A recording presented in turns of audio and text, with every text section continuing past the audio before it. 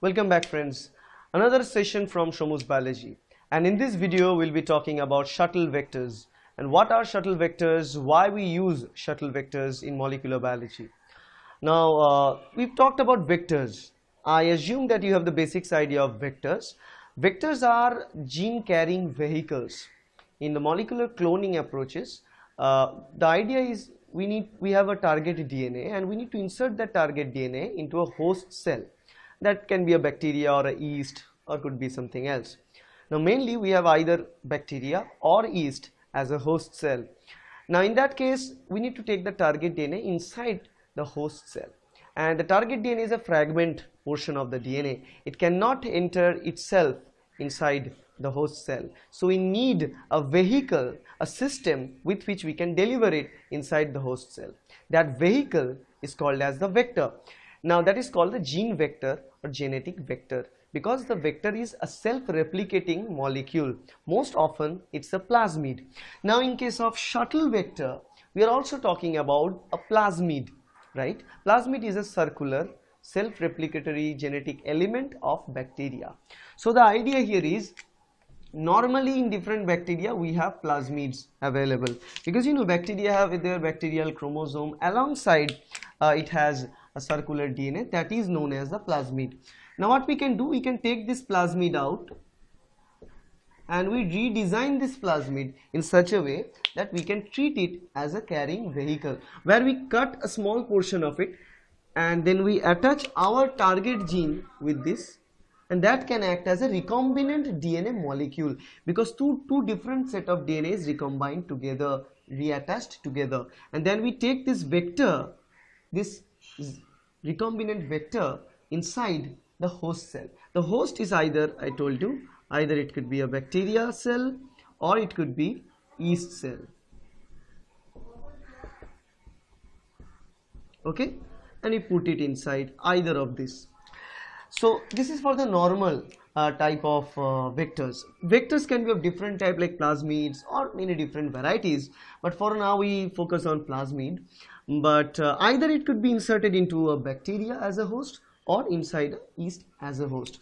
Now the type of vectors are varied for this different purpose. Now we realize that if we can make a vector that can be expressed or inserted inside a bacteria and the yeast, it does not matter. We can insert it inside a bacteria or we can insert it inside yeast. The same vector, the vector will be the same. We can use it for the experiments expressing in the bacterial cell, also experiments expressing in the eukaryotic cell, that is yeast. That could be very good, because we can taste all the genes like prokaryotes and eukaryote genes and their expressions using the same vector. And that is the idea behind shuttle vector, because the term shuttle means here we construct this vector keeping in mind that the vector should express itself, the vector should deliver a gene itself inside both two different types of host cell. Both, one is a bacteria, another one is the yeast. So it has the capability of inserting the gene and expressing it in both of them. So for that reason we need to put some more element in a shuttle vector compared with the other types of vector, like the common bacterial vector or yeast vectors. Okay, so if we look at here how it looks like, this vector construction, like any other vector, it should have the three important stuff. One is called the origin of replication, obviously multiple cloning site where we cut the vector and join the target DNA, and obviously a selectable marker with which we select which host cell actually get our vector inside it. Okay, so these three things are present, but along with that they have multiple varieties, because we have two host cell to look for. So the idea here is we have two origin of replication instead of one, because the origin of replication is working in bacteria, will not work in the yeast. So we need to put a different origin of replication for the replication inside the yeast cell if it is used for the in case of yeast. So in that case, if we begin with it, in both the side I can write origin of replication for the bacteria, for the yeast. Okay. Second thing is the selectable marker. Now again, the selectable marker is a specific gene sequence which we the product of which can help us to identify where exactly our plasmid is present. So if you see here, this is a selectable marker, but again for the selectable marker for bacteria will be different than the selectable marker for the yeast. So we have a pair of origin of replication, one for bacteria, one for yeast, a pair of selectable marker, one for bacteria, one for yeast. Now alongside we should have what? Multiple cloning site, and that thing is common because it does not matter where exactly you put the DNA here. So we have a multiple cloning sequence or multiple cloning site there. That is common for all because there will be different restriction enzyme sequences where we can treat the enzyme and cleave it and attach the target DNA, and we can do the rest of the process.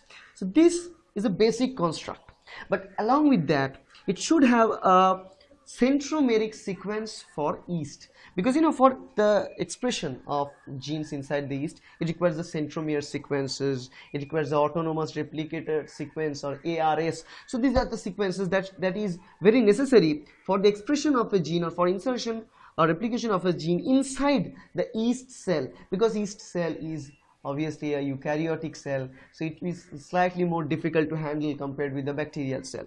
So here we should also have the centromeric region. Yeast centromere should be present. So this in a sense it's how it looks like. I mean the MCS and origin of replication, selectable marker, and yeast centromeric cell. So centromere. So in all this part if you look, it will be constructed, and this type of, usually we use plasmid to construct this vector, and you see that this plasmid is slightly bigger in size because it has multiple things compared with the general plasmid vector, which is very small, and it has a slightly more capacity for the cloning because the target DNA that should be inserted can be slightly bigger compared with the capacity of a general plasmid vector. So that is in a sense the shuttle vector, and we can use it for the expression purpose, we can use it for the cloning purpose in both the host with only one vector. So if you have this, you don't need to worry about, you can easily do this for a bacteria, we can also do this for a yeast or eukaryotes. So that's it guys. I think this video helps you. If you like this video, please hit the like button, share this video with your friends, and definitely subscribe. Here's the button, okay? And please subscribe. You have watched a lot of videos and not subscribe is not a good thing, so please subscribe here. I'm not moving if you don't subscribe. Okay, please subscribe. I'm not going really until you hit the subscribe button. Hopefully you did. Thank you.